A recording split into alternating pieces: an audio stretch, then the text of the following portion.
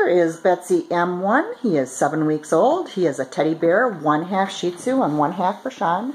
Betsee is the mom. M or F stands for male or female, and the number stands for who the puppy is in this litter. And here is Betsee M2.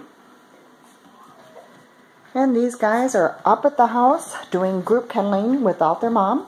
Next week we'll start individual kennel training, so when they go home with you, it'll feel the same. And here is Betsee M3.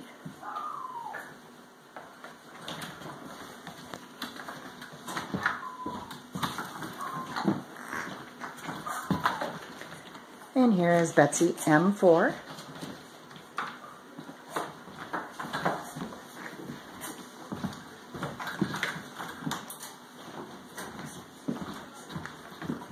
And last is Betsee F5.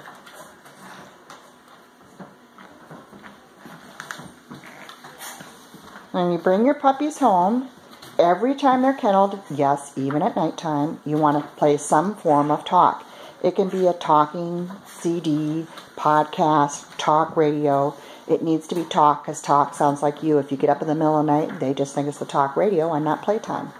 Also, too, if you haven't watched the no chase training video, which is just a harness with as many leashes you need to attach so you can catch and correct, watch that video, and it's on the video webpage.